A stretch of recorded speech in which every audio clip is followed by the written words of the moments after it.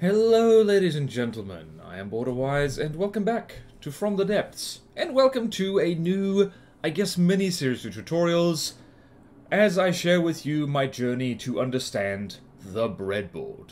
Yes, the formidable breadboard, the intimidating looking UI breadboard, the thing that is quite a milestone to overcome. Once you get the hang of ACBs, after that is PIDs, and then after that, breadboard, and probably after that is Lua or something crazy. But anyway, I'm gonna keep this as short and sweet as possible, and just whenever I find out some useful bread, or am informed of useful bread, and once I understand the useful bread, I will be sharing it with you in this series. So today we're going to be doing breadboard thrust vectoring, which is when you get your breadboard to control your propulsion components and have them control pitch and yaw, which is very nice. And uses less blocks than ACBs, and it's just generally all round lovely, and once you get into the hang of it, and get into the habit of it, it's kind of hard to stop. So, how do we do this? Well, firstly, we've got our little pre-made prefab jet here that is not moving because it currently has no form of pitch or yaw control, which means that when I do this, it flies straight up into the sky and does loop-de-loops. And it's probably never going to come back down if I do that, so let's do that. And let's go hang out in space. And so let's get some thrust vectoring on this thing. So, nothing much in here. This is just a test vehicle, but here is our breadboard. Here is our AI breadboard. There's also a non-AI breadboard. Where the hell is it? I've forgotten where it is. It's somewhere around here. Oh, there's the AI breadboard. Where is the non-AI breadboards? Whatever. Oh, there it is. 40 and 10. Alright, so the non-AI breadboard is just slightly more expensive. Anywho, they both work the same, so it doesn't matter which one you use.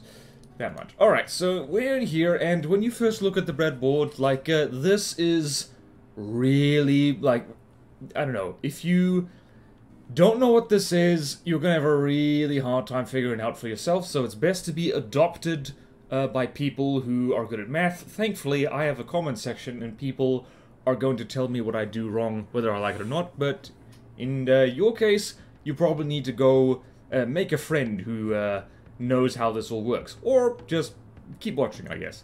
So, this is like anything in From the Depths. You don't need to use every single bit of this if you don't want to or don't know how, but inevitably you're going to have to mess around with it and play with it a little bit just to see what you can get away with. I think our jet's upside down. No, it isn't. Oh, I was wrong. But anyway, so to start off with, we need an input. So, we're going to be using propulsion input. So that's in this top section. You want this one. Don't get it confused with this one, because that is different. In fact, I'll show you the different... Where is it? There it is. And this fella, you'll notice that the little... that this has an output and this has an input. We want the one that generates an output. So what this is the AI command. So in this particular case, the AI command for up is 0. And we want to set one of these to pitch, up and down, and yaw, right and left. And the roll, by the way, for this particular plane is going to be taken care of by the ailerons. That's just fine. So, we've got this, and then we want to stick a multiply thing in here. So that's down here in the components. Multiply just whatever number you get over here. In this case, the number is currently 0. It multiplies it by a certain amount, and allows it to actually generate a number that is somewhat useful. So in this case, we're going to connect this to this, and this to this, and what we're actually doing with the breadboard is with these lovely big jets back here. This works with... most propulsion components, by the way, not all of them. It's kind of common sense. It does not work with, like, steam propellers that are on long shafts, because, like, how's it going to pitch? It doesn't work with, where is it? Here we go. It doesn't work with the hull versions of custom jets, because they can't move.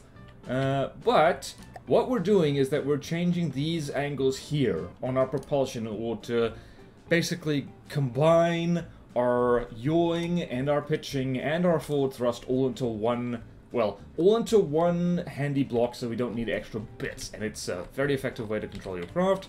So in order to do that, you'll notice that on these blocks, the maximum and minimum yaw and pitch angle is 15. Doesn't go more than that. So, if you want maximum control here, you set this multiplier to 15. You don't have to set it that high, but you do need to set it high enough so your craft can actually control itself. And note that since this propulsion is on the rear of the craft, we want to set the multiplier for yaw to a negative number.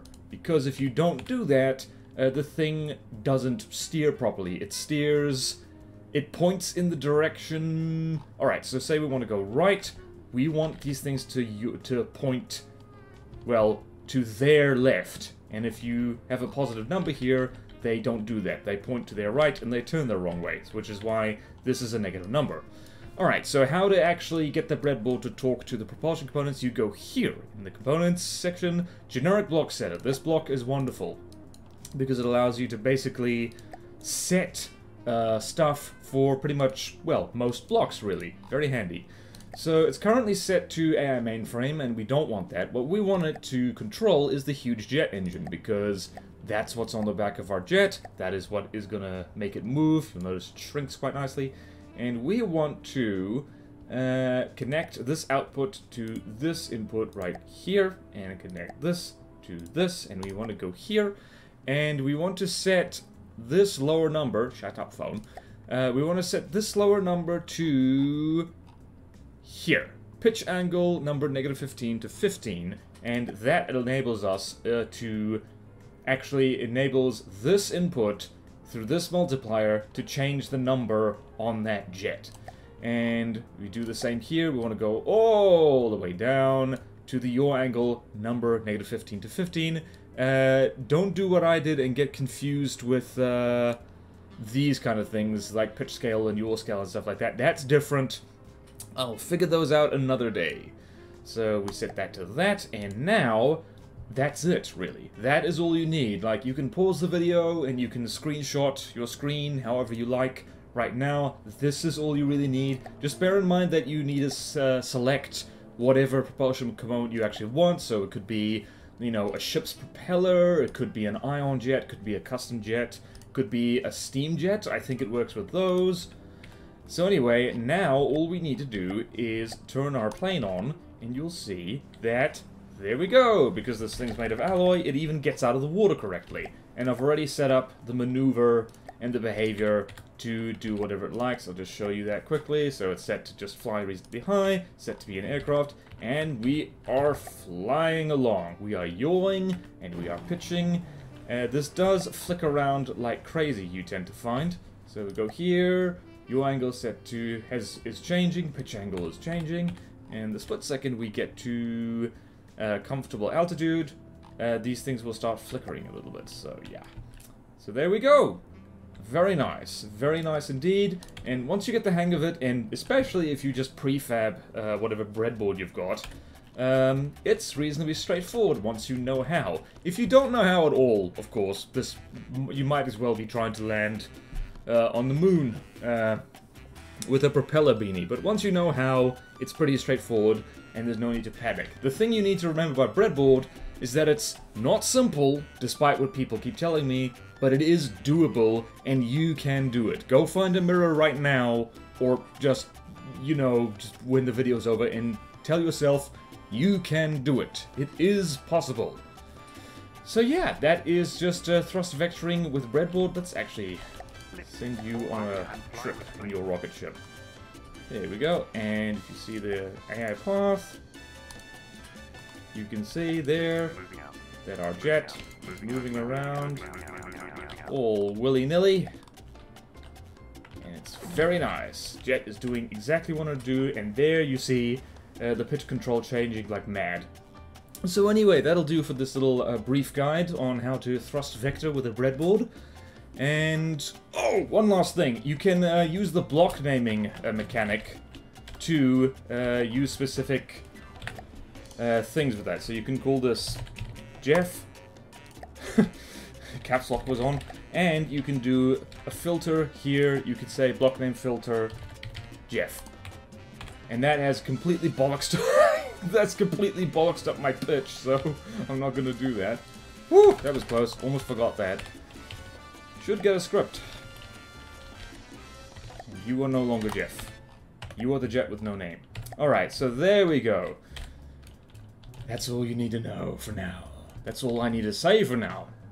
So, thank you all so much for watching. Please like, comment, subscribe. If you want to see more videos like this, support me on Patreon or YouTube membership if you like. It really helps, and there's fun perks in it for you. Thank you to all my current supporters, and I will see you next time in From the Depths. Simple Bread Journey. Or something like that. I don't know what the title is. Farewell!